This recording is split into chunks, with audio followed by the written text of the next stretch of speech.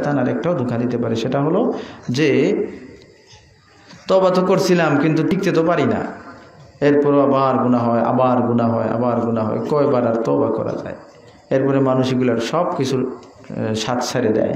কিন্তু মনে রাখবেন, আল্লাহ রাব্বুল আলামিনের দরবার এমন নয়, বান্দা যদি খালেস তওবা করে এরপরে যদি তার গুনাহ হয়ে যায়, আবার যদি তওবা করে, আবার যদি গুনাহ হয়ে যায়, আবার যদি তওবা করে, আবার যদি গুনাহ হয়ে যায়, এইভাবে দিনে হাজার হাজার বার যদি তওবা করে, আল্লাহ এটা বলবেন না সকালবেলা 100 বার তারে মাফ দিছি, দুপুরে আরো 300 বার মাফ দিছি, সন্ধ্যার সময় 500 বার মাফ দিছি। একজনের দিনে কতবার মাফ দেওয়া যায় এমন কথা আল্লাহ বলবেন না, বরং বেশি বেশি তওবা করার জন্যে আল্লাহ ওই মানুষটাকে মহব্বত করবে, মাফও করবেন, মহব্বতও করবেন। ইন্নাল্লাহ ইউহিব্বুত তাওয়াবিন। সুতরাং এটা চিন্তা করবেন না যে কালকে করছিলাম টিকতে তো পারি না, একটু পরে পরে গুনাহ হয়, এখন কি করবো, তবে এগুলো মনে হয় আমাদের সম্ভব না। এই চিন্তা করে যদি সাথ ছেড়ে দেন ধ্বংস হওয়ার ব্যবস্থা হবে। সেই জন্যে মনকে মজবুত রাখবেন। গুনাহ হয়ে যেতেই পারে, শয়তান যেহেতু পিছনে আছে, হয়ে গেলে ঘাবড়াবার কিছু নেই, আবার তওবা করে নেবেন। আলহামদুলিল্লাহি ওয়া কাফা ওয়া সালামুন আলা ইবাদিহিল্লাযীনা ইসতাফা। আম্মা বা'দু ফাআউযু বিল্লাহি মিনাশ শাইতানির রাজীম। বিসমিল্লাহির রাহমানির রহিম। ইয়া আইয়ুহাল্লাযীনা আমানু তুবু ইলাল্লাহি তাওবাতান নাসুহা। عسى ربكم أن يكفر عنكم سيئاتكم ويدخلكم جنات تجري من تحتها الأنهار يوم لا يخزي الله النبي والذين آمنوا معه نورهم يسعى بين أيديهم وبأيمانهم يقولون ربنا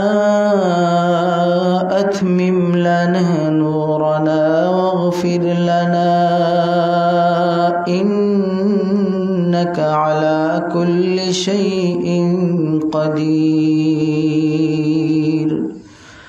وقال النبي صلى الله عليه وسلم التائب من الذنب كمن لا ذنب له.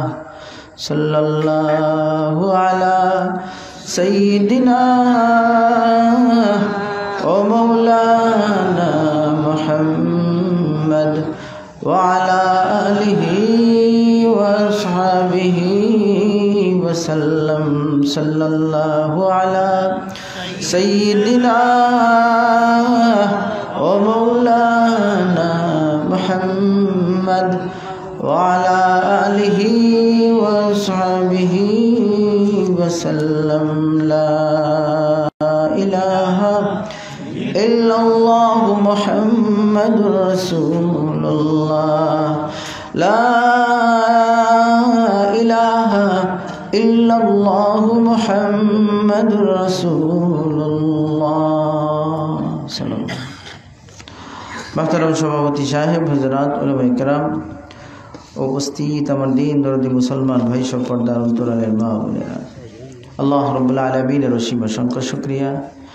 আল্লাহ তাআলা মেহেরবানি করে নারায়ণপুর ও আনন্দপুর তাফসীর কমিটির উদ্যোগে আয়োজিত 3 দিন ব্যাপী এই ইসলামী মহাসম্মেলনের আজকের সমাপনী দিনের শেষ অধিবেশনে, আজকে দ্বিতীয় দিন, দ্বিতীয় দিনের সমাপনী অধিবেশনে আমাদেরকে উপস্থিত হওয়ার তৌফিক দিয়েছেন। আলহামদুলিল্লাহ। আল্লাহ তাআলা এই উপস্থিতিকে নাজাতের ওসিলা বানিয়ে দিন, আমিন। বেরাদারান ইসলাম, উলামায়ে কেরামের জবান থেকে আপনারা মূল্যবান আলোচনা শুনেছেন। আর এখন রাত মোটামুটি হয়ে গেছে, ঠান্ডাও পড়তেছে, আপনারা এখনো বসে আছেন আখিরি মোনাজাতের জন্য অপেক্ষমান। এমত অবস্থায় আমি আপনাদের সামনে বসেছি। লম্বা আলোচনার সময় এটা নয় অল্প কিছু কথা হবে এবং দোয়া হবে ইনশাআল্লাহ। আসলে এখন যে সময় আমি আপনাদের সামনে বসেছি, তিনটা বিষয় এক ধরনের হয়ে গেছে। তিনটা বিষয় একটার সাথে আরেকটা সম্পৃক্ত হয়ে গেছে। যেমন এখন টাইম হলো দোয়ার, আর দোয়ার মধ্যে তো মানুষ তাওবা করে। আর রাত হলো জুমার রাতে আল্লাহ দোয়া তওবা কবুল করেন। আর আমার বিষয়ও তওবার, রাতও তওবার, টাইমও তওবার। তিনটা বিষয়ই একটার সাথে আরেকটা সম্পৃক্ত হয়ে গেছে। তো যাই হোক, আমি আমার নির্ধারিত বিষয়ের উপর অল্প কিছু কথা বলবো এবং দোয়া হবে ইনশাআল্লাহ। ব্রাদারান ইসলাম, আমাদেরকে প্রথমে একটা কথা বুঝতে হবে, তওবার প্রয়োজনীয়তা বোঝার জন্য একটা কথা বুঝতে হবে। আমরা কমই বেশি তো সবাই গুনাহগার। যে কোনো সেকেন্ডে, যে কোনো মিনিটে আমাদের জীবন শেষ হয়ে যেতে পারে। কত মানুষ রাতে ভালো ঘুমায়, সকালে লাশ হয়ে যায়। কত মানুষের দিনটা ভালো শুরু হয়, বিকাল হওয়ার আগে জানাজা হয়ে যায়। আছে নাই মানুষ? তো আমাদের সাথে গুনাহ আছে, আবার যে কোনো সময় মরণও ধরতে পারে। এই দুইটা জিনিস বোঝার পরে 3 নম্বর যেটা বুঝতে হবে সেটা হলো, গুনাহ নিয়ে কেউ যদি দুনিয়া ছাড়ে, গুনাহ সাথে নিয়ে কেউ যদি দুনিয়া ছাড়ে, তাহলে মরার সাথে সাথেই জাহান্নামের শাস্তি তারে ধরব। আলমে বারজাখ, কবরের জীবন শুরু হলেই দুজখের আযাবের মধ্যে সে গ্রেফতার হবে, দুজখের আযাব তারে নাগাল পায়। তো কি বোঝা গেল? যে কোনো সময় মরতে পারি, আর গুনাহ সহ মরলেই জাহান্নামের শাস্তির মধ্যে পড়ার সম্ভাবনা আছে। ঠিক কিনা? ভাইরা আমার, এর চেয়ে বড় বিপদ আর হতে পারে না যে কোনো সময় দুজখের আযাব শুরু হবে। ভাইরা আমার, কত মানুষ সকালবেলা ভালো অবস্থায় দিন শুরু করলো, কিন্তু সাথে যদি গুনাহ থাকে, হতে পারে এই লোকটা দিন ভালোভাবে শুরু করেছিল, বিকাল হওয়ার আগেই জাহান্নামের শাস্তি তার শুরু হচ্ছে। রাত ভালোভাবে শুরু করেছিল, সাথে গুনাহ, ফজর হওয়ার আগে, ভোর হওয়ার আগেই জাহান্নামের আযাবের মধ্যে সে পড়তে পারে। ঠিক কিনা? এর চেয়ে বড় বিপদ তো আর মানুষের হতে পারে না, যে কোনো সময় দুজখের আযাব শুরু হবে। মরলেই দুজখের আযাব শুরু হবে, গুনাহ সহ মরলেই দুজখের আযাব শুরু হবে। এর চেয়ে বড় বিপদ আর হতেই পারে না। ও ভাই আমার, এই ধরনের কঠিন এক অবস্থার মধ্যে আমরা আছি, যে কোনো সময় জাহান্নামের আগুন আমাদেরকে ধরবে। এই বিপদ থেকে বাঁচার জন্যেই আল্লাহ রাব্বুল আলামিন বিশেষ এক নিয়ামত আমাদেরকে দান করেছেন, মহা একটা সুযোগ আমাদেরকে দিয়েছেন। সেটা হলো রব্বুল আলামিন আমাদেরকে তওবার সুযোগ দান করেছেন। বলেন সুবহানাল্লাহ। আমরা এই মহা বিপদের মধ্যে আছি যে মরলেই দুজখের শাস্তি ধরব। এমন অবস্থায় যদি আমরা একটা কাজ করতে পারি, তাহলেই বাঁচার ব্যবস্থা হয়ে যায়। আর সেই কাজটা হলো, আমরা যদি খালেস তওবা করে নিতে পারি, তাহলে এই একটা তওবার উসিলায় যত বড় নাফরমানি হয় না কেন, আল্লাহর ওলি বানার ব্যবস্থা হয়ে যাবে। ভাইরা আমার, রব্বুল আলামিন এই সুযোগটা দিয়েছেন, এবং কত বড় দয়া যে আল্লাহ করেছেন, এমন দয়া কেউ করতে পারবে না। দুনিয়ার মধ্যে আমরা দেখি, মানুষ যদি অপরাধ করে, তাহলে তাকে বলে দেওয়া হয় তারে শাস্তি দেওয়া হবে, মাফ করার ঘোষণা কেউ দিতে চায় না। কিন্তু আল্লাহ রাব্বুল আলামিন তার গোলামদেরকে মাফ করার জন্য নিজেই অপেক্ষিত থাকেন। বলেন সুবহানাল্লাহ। দুনিয়ার মধ্যে কোনো মানুষ, কেউ যদি কারো কাছে অপরাধ করে, তাহলে বাড়িতে খবর পাঠানো হয় সে যাতে আমার কাছে না আসে।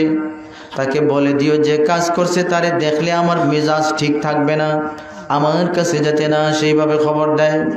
কিন্তু আল্লাহ রাব্বুল আলামিন অবাধ্য নাফরমান বান্দার কাছে খবর দেন, ওয়াসারিউ ইলা মাগফিরাতিম মির রাব্বিকুম, তোমার রবের কাছ থেকে মাফ নেওয়ার জন্য তুমি তাড়াতাড়ি আসো। বলেন সুবহানাল্লাহ। মানুষ খবর পাঠায়, তারে বলবা আমার কাছে যাতে না আসে, সে যে কাজ করছে আমার কাছে যাতে না আসে। আর আল্লাহ বলেন তারে বলবা দৌড়ে যাতে আসে, তার রবের কাছ থেকে মাফ নেওয়ার জন্য তাড়াতাড়ি যাতে সে আসে। বলেন সুবহানাল্লাহ। ডাইরেক্ট নির্দেশন, তোমরা তাড়াতাড়ি আসো, তোমার রবের কাছ থেকে ক্ষমা নেও। বলেন সুবহানাল্লাহ। ভাইরা আমার, কোনো মানুষ মনে করুন কারো সন্তান যদি বাবার ভয়ে পালিয়ে যায়, বাবা খবর পাঠান, তাকে গিয়ে বলবা তাড়াতাড়ি বাড়িতে আসতো, না আসলে কিন্তু উপায় নাই, এইভাবে খবর দেন। অর্থাৎ বাবা খবর দেন তাড়াতাড়ি যাতে আসে, না আসলে মারবেন, শাস্তি দিবেন। ও আমার ভাই, রব্বুল আলামিন নবীজির মাধ্যমে খবর দেন তার গোলামের কাছে, কুল ইয়া ইবাদিয়াল্লাযীনা আসরাফু আলা আনফুসিহিম লা তাকনাতু মির রাহমাতিল্লাহ ইন্নাল্লাহা ইয়াগফিরুয যুনুবা জামিআ ইন্নাহু হুয়াল গফুরুর রহিম। আল্লাহ রাব্বুল আলামিন নবীজির মাধ্যমে ঘোষণা দিচ্ছেন, যারা বুঝে এত পাপ করছে তার ক্ষমা নাই, নিরাশ হয়ে গেছে, আল্লাহ বলেন তাকে বলবেন সে যাতে আমার রহমত থেকে নিরাশ না হয়, আল্লাহ সব গুনাহ মাফ করতে পারেন। বলেন সুবহানাল্লাহ। বাবা খবর দিলেও বলেন যে তাকে বলবো আসতো নাইলে উপায় নাই। আল্লাহ এইভাবে বলতে পারতেন, নবী আপনি বলে দিবেন সে অপরাধ করছে, তার উপায় নাই, জানাইয়া দিবেন না, এটা জানাইতেছেন। আল্লাহ বলেন তারে বলবেন সে বুঝতেছে মাফ নাই, আপনি বলবেন মাফির ব্যবস্থা আছে, সে যাতে নিরাশ না হয়, আমি সব গুনাহ মাফ করতে পারি, খবরটা তারে জানাইবেন। বলেন সুবহানাল্লাহ। ভাইরা আমার, এইভাবে আল্লাহ ডাকতেছেন, অবাধ্যকে ডাকতেছেন, নাফরমানকে ডাকতেছেন। এই ডাক দিচ্ছেন কেন? আমরা জাহান্নামের পারে হাঁটতেছি, গুনাহ নিয়ে মরলেই দুজখের আগুনে ধরবে।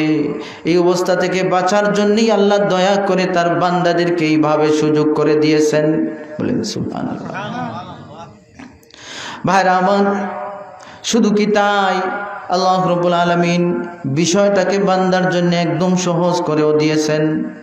আপনি যদি চেয়ারম্যান সাহেবের কাছে কোনো দরখাস্ত নিয়ে যান, রাতের বেলা নিয়ে গেছেন, চেয়ারম্যান সাহেব বলবেন এখন অফিস টাইম নয়, আপনি কালকে 9টা থেকে 5টার ভিতরে আসবেন, অফিস টাইমে আসবেন, দরখাস্তের ব্যাপারে চিন্তা করা হবে। অফিস টাইম সারা যাওয়ার জন্যে রিজেক্ট করে দেওয়া হয়, পরের দিন যাওয়ার জন্যে বলা হয়। ও ভাই আমার, কিন্তু আল্লাহ রব্বুল আলামিনের সিস্টেম এমন নয়, বরং রব্বুল আলামিনের সিস্টেম হলো বান্দা তোমার দরখাস্ত তোমার যেই সময় টাইম হয় এই সময় তুমি পেশ করো, আমার নির্ধারিত কোনো টাইম তোমারে দিলাম না, তুমি যখন ইচ্ছা ওই সময় তুমি দরখাস্ত দাও, মাফি চাও, তোমার জন্য 24 ঘন্টা মাফির দরজা খুলে রেখেছি। যে কোনো অফিস আদালতে গেলেও টাইমের পরে গেলে মঞ্জুর করে না, বলে টাইম চলে গেছে, এখন আইছেন, কালকে আসবেন, পরশু আসবেন। কিন্তু আল্লাহর এটা নয় যে শেষ রাত্রে টাইম ছিল, তুমি তো শেষ রাত্রে উঠতে পারো না, এখন দিনের বেলা ঘুম থেকে উঠছর, এখন তওবা, এটা হবে না, কালকে ফজরের আগে 1 ঘন্টা আগে উঠে এরপরে তওবা করবো, এটি টাইম কবুল করা। এই ধরনের কোনো টাইম দেন নাই, বরং বান্দা তোমার যখন সুবিধা, তোমার যখন সুযোগ হয় ওই সময় দরখাস্ত দিও, ওই সময় তুমি মাফ চাইও, ওই সময় তোমার মাফ করে দিব। ভাইরা আমার, শুধু কি তাই, আল্লাহ রাব্বুল আলামিন দরখাস্ত বান্দা কিভাবে দিবে সেটাও কোরআনে কারীমের জায়গায় জায়গায় শিখিয়ে দিয়েছেন। বলেন সুবহানাল্লাহ। দুনিয়াতে কোনো অফিস আদালতে গেলে দরখাস্ত নিয়ে গেলে প্রথমে দেখে দরখাস্তে কোনো ভুল আছে কিনা, দেখে না, ভুল আছে কিনা, যদি ভুল থাকে এইটা কি নিয়ে আইছেন আপনি, শুদ্ধ করে দরখাস্তটাও লিখতে পারেন না, জান আবার নতুন করে লিখে আনবে, এবার ফেরত দেয়। কোনো বস এটা করে না যে আপনি দরখাস্ত নিয়ে আইছেন তো আপনারটা তো ঠিকমতো হয় নাই, আচ্ছা আমি নিজে লিখে দিচ্ছি, এইভাবে নিজে লিখে দিয়ে পরে নিজে মঞ্জুরি দিব, এমন কোনো বস আপনি পাবেন না। পাবেন যে আপনি যে দরখাস্ত নিয়ে আইছেন এটা তো আসলে ঠিকমতো দিতে পারবেন না, আমি নিজেই লিখতেছি দরখাস্তটা বরাবরে। হ্যাঁ, অফিসার বলে এইভাবে শুরু করলো, অফিসার নিজেই লিখলো, লেখার পরে এরপরে সব কিছু ঠিক করে দিল যে এখন তুমি সাইন দিয়ে দাও, আর সাইন দেওয়ার পরে অফিসার আবার মঞ্জুর করলো। এমন সিস্টেম চলে না।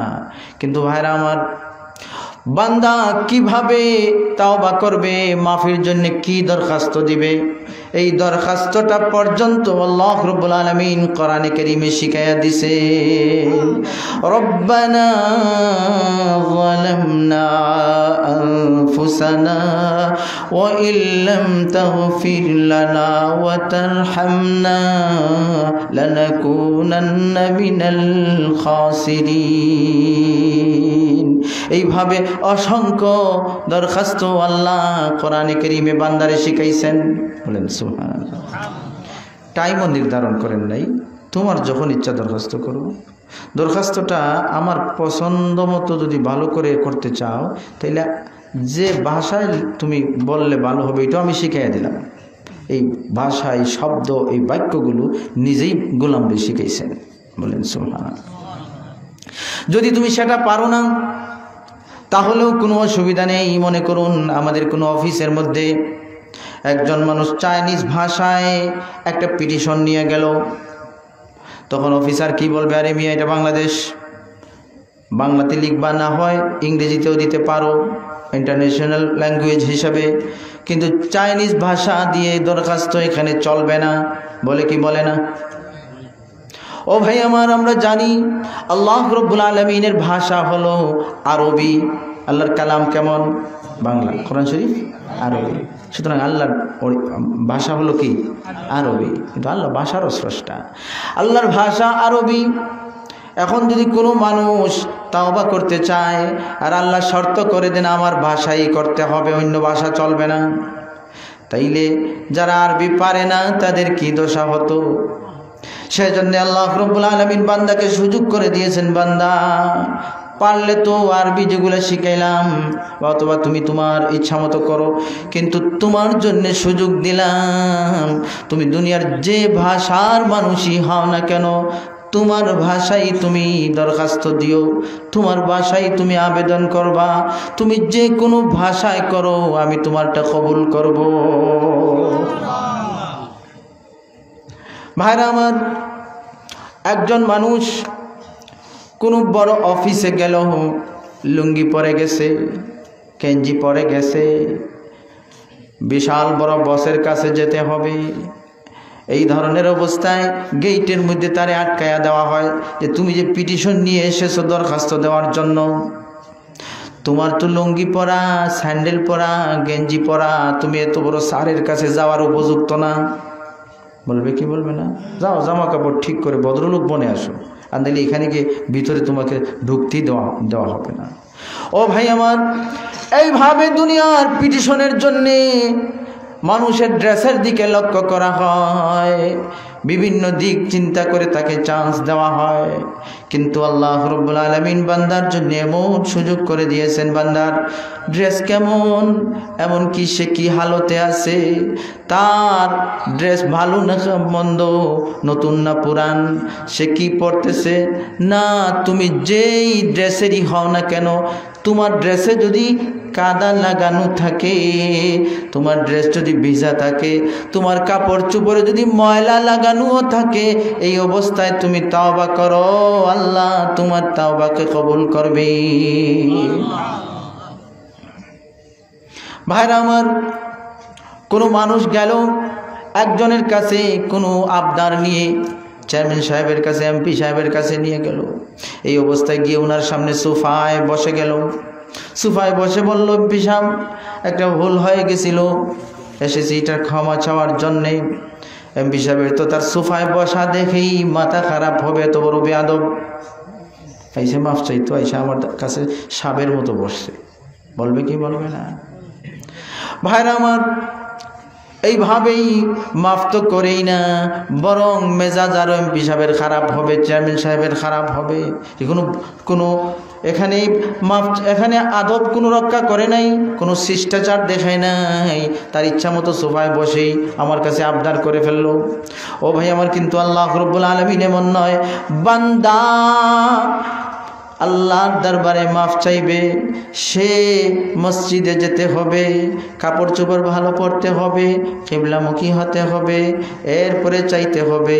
এগুলো জরুরি কোনো বিষয় করেন নাই, বরং বান্দা ঘরে বসে আছে, এমনকি বালিশে শুয়ে আছে, মাথা রেখেছে, বালিশ থেকে মাথা উঠায়ও নাই, মাথা বালিশে রেখে রেখে গুনার কথা তার স্মরণ হয়ে গেল। উঠে বসলো না, হাতও উঠালো না, বালিশে মাথা রেখে ঘুমন্ত অবস্থায় তাওবা করতেছে, ও মাবুদ, আজকে আমি একটা ভুল করেছি, আমারে তুমি মাফ দাও। আল্লাহ এই কথা বলবেন না, মাফ চায় আবার ঘুমায়া চায়, কত বড় বেয়াদব। না, বরং এই বালিশে মাথা রাখা নাফরমান গোলামকে আল্লাহ মাফ করে দিবে। কেমন সুযোগ আল্লাহ দিছে! যে ভাষায় পারেন, যে সময় পারেন, যে কোনো ড্রেসে পারেন, যে কোনো হালতে পারেন, যে কোনো অবস্থায় আপনি শুধু মাফ চান, আল্লাহ আপনাকে ক্ষমা করার জন্য অপেক্ষা করতেছেন। আল্লাহ আপনাকে ডাক দিচ্ছেন। বিপদে আমরা, আর সুযোগ শুধু দিচ্ছেন আল্লাহ।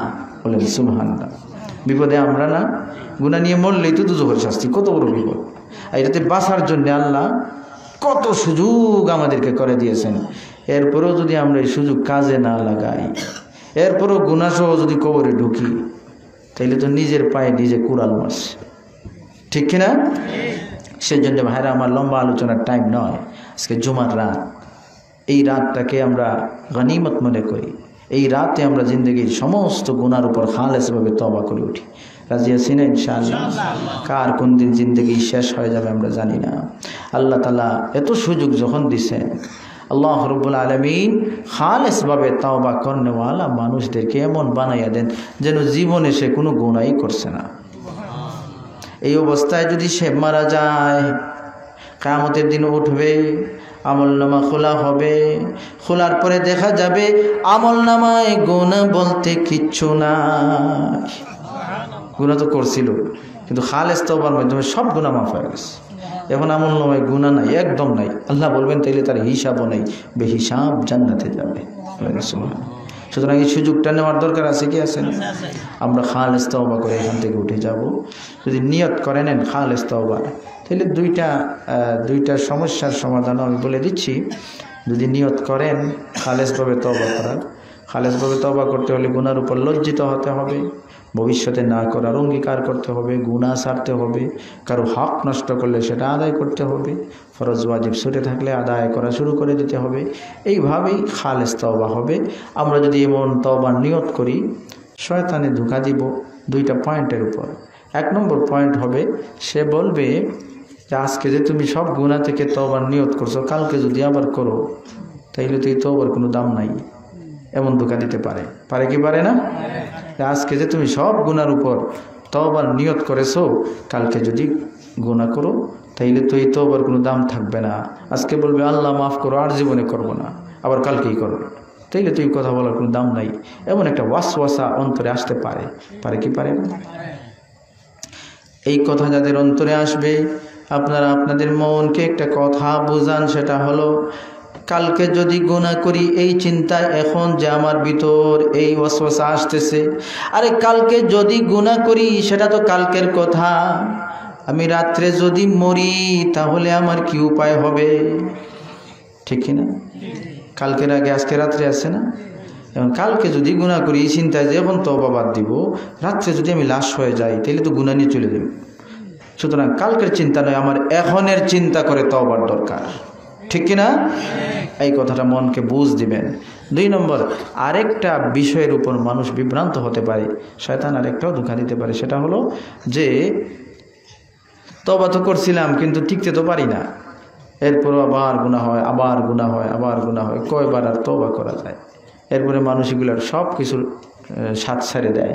কিন্তু মনে রাখবেন, আল্লাহ রাব্বুল আলামিনের দরবার এমন নয়, বান্দা যদি খালেস তওবা করে এরপরে যদি তার গুনাহ হয়ে যায়, আবার যদি তওবা করে, আবার যদি গুনাহ হয়ে যায়, আবার যদি তওবা করে, আবার যদি গুনাহ হয়ে যায়, এইভাবে দিনে হাজার হাজার বার যদি তওবা করে, আল্লাহ এটা বলবেন না সকালবেলা 100 বার তারে মাফ দিছি, দুপুরে আরো 300 বার মাফ দিছি, সন্ধ্যার সময় 500 বার মাফ দিছি, একজনের দিনে কতবার মাফ দেওয়া যায় এমন কথা আল্লাহ বলবেন না। বরং বেশি বেশি তওবা করার জন্যে আল্লাহ ওই মানুষটাকে মহব্বত করবে, মাফও করবেন, মহব্বতও করবেন। ইন্নাল্লাহ ইউহিব্বুত তাওয়াবিন। সুতরাং এটা চিন্তা করবেন না যে কালকে করছিলাম টিকতে তো পারি না, একটু পরে পরে গুনাহ হয়, এখন কী করবো, তো এগুলো মনে হয় আমাদের সম্ভব না। এই চিন্তা করে যদি সাথ ছেড়ে দেন ধ্বংস হওয়ার ব্যবস্থা হবে। সেই জন্যে মনকে মজবুত রাখবেন। গুনাহ হয়ে যেতেই পারে, শয়তান যেহেতু পিছনে আছে, হয়ে গেলে ঘাবড়াবার কিচ্ছু নেই, আবার তওবা করে নেবেন। হয়ে গেলে হতাশ হওয়ার কিচ্ছু নেই, আল্লাহর দরজা খোলা, আবার তওবা করে নেবেন, আবার আন্তরিকভাবে করে নেবেন। এইভাবে দিনে যদি 1000 বারও কেউ তওবা করে, 1000 বারই আল্লাহ তারে মাফ করবেন। সেই জন্য ভাইরা আমার, আমি আপনাদের সামনে এই কথাগুলি আরজ করতে চেয়েছি, আমরা খালেস তওবা করে নিব। আর মনের মধ্যে যে ওয়াসওয়াসাগুলো আসতেছে, এই সমস্ত ওয়াসওয়াসাকে দিল থেকে বের করে দেব। রাজি আছি না ইনশাআল্লাহ? 1 নম্বর হলো, যদি কালকে আবার করি তাইলে কি হইব, আরে কালকে আসলে কালকের কথা, আবার এখন রাত্রে যদি মরি তাইলে যে গুনাহ নিয়ে কবরে যেতে হবে সেই চিন্তায় তওবা করতে হবে। 2 নম্বর হলো, কালকে আসার পরে যদি পা পিছলে যায়, অনিচ্ছা সত্ত্বে গুনাহ হয়ে যায়, তখন এটা চিন্তা করবে না রাত্রে তওবা করছি, এখন আবার দিয়ে গুনাহ হয়ে গেছে, আর কত করব না। 100 বার করেন, 1000 বার করেন, কোনো অসুবিধা নেই, যত করবেন তত আল্লাহর প্রিয় হবে। যাই হোক, আল্লাহ তাআলা আমাদেরকে খালেস তওবার তৌফিক দান করুন, আমিন। ওয়া আখিরু দাওয়ানা আলহামদুলিল্লাহি রাব্বিল আলামিন। কিছু বলার থাকলে বলেন, দোয়া হয়ে যাবে ইনশাআল্লাহ। কিছু কইতে কিছু কইবেন আর মুখতাসার দোয়া হবে, আমরা দোয়ার মধ্যে শরীক। আলহামদুলিল্লাহ রাব্বিল আলামিন, ওয়াসসালাতু ওয়াসসালামু আলা সাইয়্যিদিল মুরসালিন, ওয়াসসালাতু ওয়াসসালামু আলা সাইয়্যিদিল মুরসালিন ওয়া আলা আলিহি ওয়া আসহাবিহি আজমাইন। রব্বানা যালামনা আনফুসানা وإن لم تغفر لنا وترحمنا لنكونن من الخاسرين وإن لم تغفر لنا وترحمنا لنكونن من الخاسرين ربنا لا تزغ قلوبنا بعد إذ هديتنا وهب لنا من لدنك رحمة إنك أنت الوهاب اللهم اغفر لنا ولوالدينا وارحمهما كما ربياني صغيرا رب العالمين يا الله জুমার রাত গভীর রাত তোমার দরবারে উঠেছি আজকে তুমি কত মানুষ রে মাফ করে দিবা কত মানুষের তওবারে তুমি কবুল করবাই আল্লাহ আমরা বড় আশা করি তোমার দরবারে উঠেছি আল্লাহ প্রতিটা মিনিটে ঘন্টায় কবরের দিকে আমরা যাইরাম কোন দিন যে দুনিয়া থেকে বিদায় হইব জানি না গুনাহ সহ যদি কবর যাই কি পাইব আল্লাহ ও মাহবুব জীবনের সমস্ত গুনার উপরে শর্মিন্দা হইয়া তওবা করলাম তুমি কত বড় বড় নাফরমান রে মাফ করে দিছো কত বড় বড় গুনাহগার রে ওলি বানাই দিছো ও আল্লাহ আমরা আশা করি তোমার দরবারে উঠেছি জীবনের সব গুনার উপরে তওবা করলাম যা করছি ভুল হয়েছে আর করতাম না তুমি আমাদের মাফ দাও মেহরবানি করি আমাদের তুমি মাফ করে দাও যত গুনাহ করিয়াছি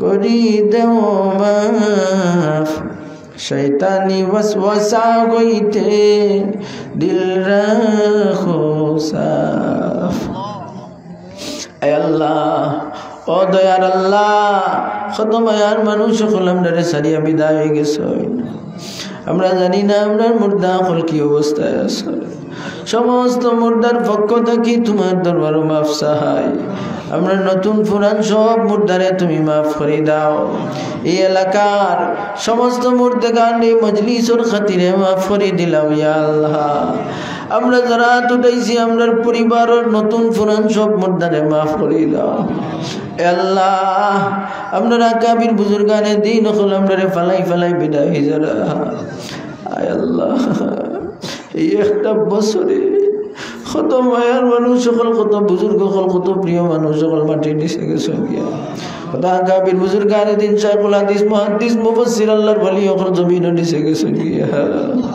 আয় আল্লাহ হযরত ভাই সাহেব রহমাতুল্লাহ আলাইহি মুহাদ্দিস সাহেব রহমাতুল্লাহ আলাইহি ইমাম বারি সাহেব রহমাতুল্লাহ আলাইহি গলমগমনি সাহেব রহমাতুল্লাহ আলাইহি বিশ্বনাথী সাহেব রহমাতুল্লাহ আলাইহি কাটখালি সাহেব রহমাতুল্লাহ আলাইহি শাইখুল ইসলাম আল্লামা মুহাম্মদ শফি সাহেব রহমাতুল্লাহ আলাইহি আনসারী সাহেব রহমাতুল্লাহ ব্রাহ্মণবাড়িয়ার বড় হুজুর রহমাতুল্লাহ আলাইহি কিশোরগঞ্জের আনোয়ার শাহ সাহেব রহমাতুল্লাহ আলাইহি আশরাফ আলী সাহেব রহমাতুল্লাহ আলাইহি কত বুজুর্গ হলতে একটা বছরের ভিতরে আমরা ফেলাইয়া গেছেন আয় আল্লাহ तमाम দ্বারা যাত্রী তুমি বুলন্দ করি দাও তারা রুহানি ফয়েজ দ্বারা আমরা তুমি মালামাল করো পরবর্তীকারে আলম যারা জিন্দা আছেন সমস্ত আল্লাহ তুমি নেক হায়াত দাও আল্লাহ আমরা বুজুর্গ হল যারা আছেন তারা ছায়ারে আমরা উপরে দরাজ করিয়া দাও আয় পরবর্তীকারে আলম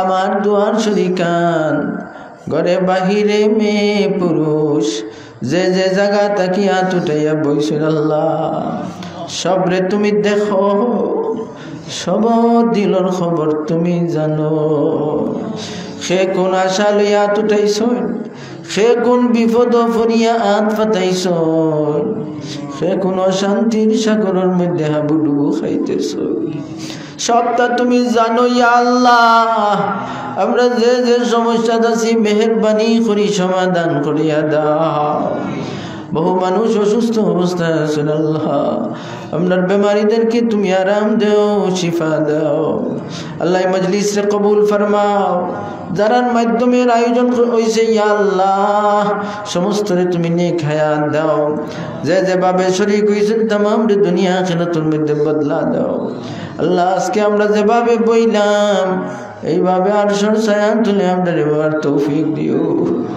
আমরার পক্ষ থেকে অসংখ্য দুরূদ আর সালাম জিন্দা নবী হায়াতুন নবী রাহমাতুল লিল আলামিনের দরবারে পৌঁছাইয়া দিও মুরিদ মুতাল্লিকিন মায়ার মানুষ সবরে তোমার হাওলা কুল্লাহ দুনিয়া আখিরাত মায়ার নজর দয়ার নজরে রাখিও আয় আল্লাহ যে যে জায়গা তাকিয়া তুটাইয়া বইছো খেউরে তুমি খালি হাতে ফিরত দিও না খেউরে তুমি নিরাশ করি ফিরাইয়া দিও না খালি হাতে আশা নিয়ে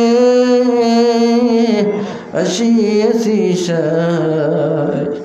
নিরাশা হইয়া যেন ফিরিয়া না যায় আল্লাহ এই অঞ্চলের মধ্যে আমরা বহুত বড় বড় বুজুর্গ হল আসলাম হযরত রায়দারি সাহেব রহমতুল্লাহ ইয়া আল্লাহ দিগল বাগি সাহেব রহমতুল্লাহ আলাইহি সহ হে আল্লাহ तमाम কাবির বুজুর্গানের দিনের দ্বারা যাত্রে বুলন্দ করি দাও আল্লাহ আমরা শেষ কথা যেদিন আমরা দুনিয়া থেকে বিদায় হব কি অবস্থায় দুনিয়া সারমো জানি না তোমার দরবার হুজুরাতে দরখাস্ত মাবুদ আমরারে বালা অবস্থায় ঈমানের সাথে মরণ দান করিও জীবনে মরণে আরো কবরে হাসরে দেখিও আমরারে আল্লাহ সদয় নজরে ওয়াসাল্লাল্লাহু তাআলা على خير خلقه محمد وآله وأصحابه أجمعين آمين آمين برحمتك يا أرحم الراحمين.